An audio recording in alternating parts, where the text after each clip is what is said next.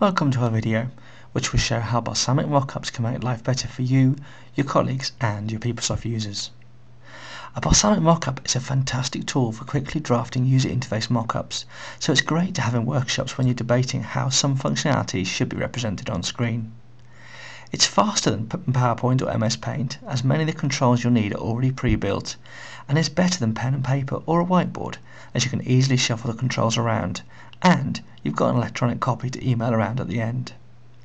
My favourite plus point though is that the look of the mockup lets everyone know that it's a work in progress. No one will believe that the functionality is already half built. So let's get started. First, we're going to add a tabs box to our screen. This is when we start our page. This grey box here is the properties dialog. So first of all we're going to take the border off, and then we're going to double click here to change the text of the tabs.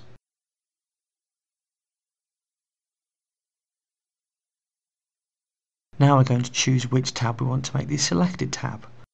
I'm going to choose the first one, and I'm going to make the font size a little bigger. I'm going to start off by adding a field label here. This will be the label to the first text field on the page. Just drag it into place, double click it, and I can enter the name. If I copy and paste, I get these nice lines to help me line everything up. And then I can change the properties. This one I don't want to be in bold. Now I'm going to add a horizontal rule, which will allow me to divide the fields at the top from those down below, which are text editable. So I copy and paste the label, and again I get the helpers so I know that everything's lined up. Double click and type in the text. Now I'm going to put a text input field onto the page. This one appears in a box, so the users will know that this one is editable. Again, I get the lines to show me that everything's lined up. Type in the text, and I can drag the limits of the field to the size that I require. Now I'm going to copy and paste these fields because I want two more fields that are kind of similar. Use the arrow keys to shuffle them around just so I can get them accurately lined up.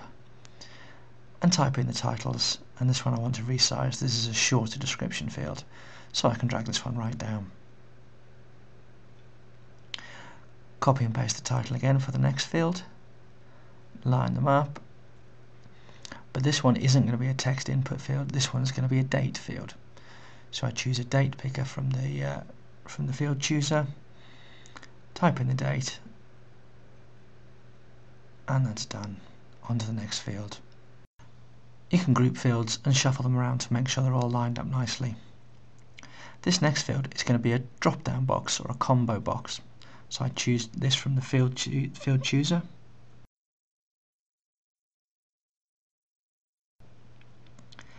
And line them up nicely. Now I'm going to have a few fields here that are the same, so I'm just going to select those two and copy and paste, and then line them up nicely.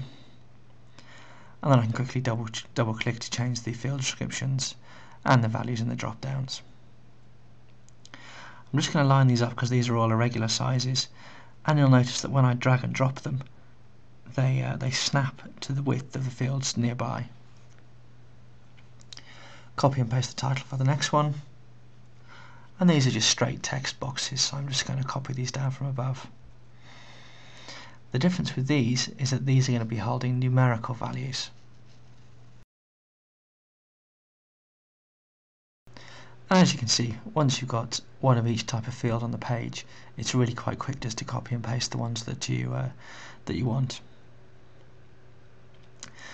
With these numeric fields, what I'm going to do, I'm going to highlight all of them at once and write a line.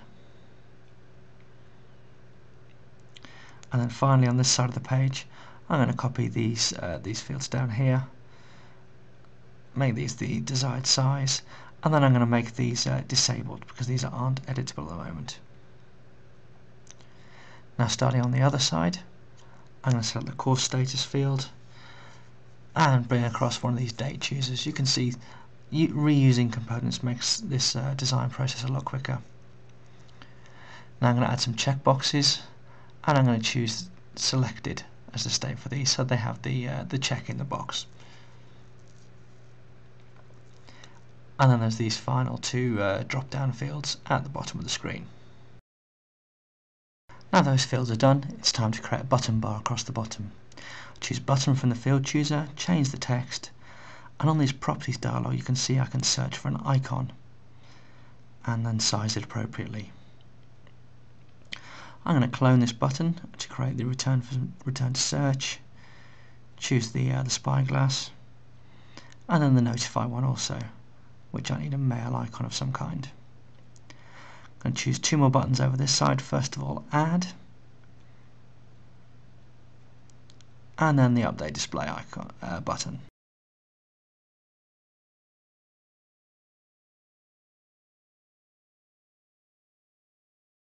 Next we're going to create the top of the portal. So I need a rectangle first of all, which I'm going to stretch to size, and then I'm going to remove the border and colour it blue. Perfect. Okay, I need some text on there, so I'm going to copy this label, colour it white, and give it an appropriate size, maybe a bit bigger. Okay, copy this, and this will go over the other side, so a little bit smaller text now. And this will be the URL bar.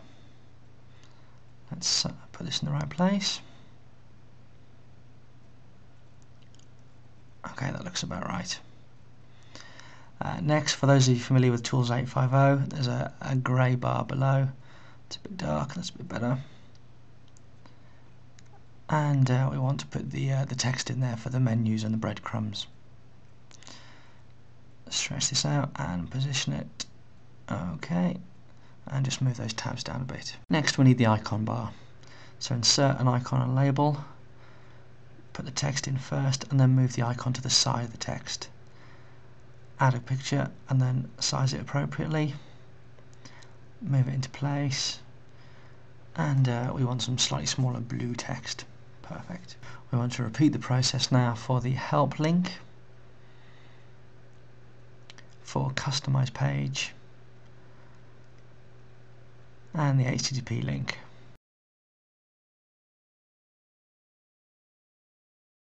And this is the finished product. Not too dissimilar from an actual PeopleSoft page.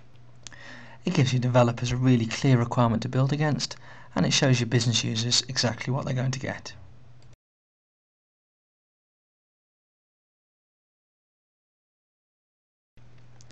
Thank you for your time.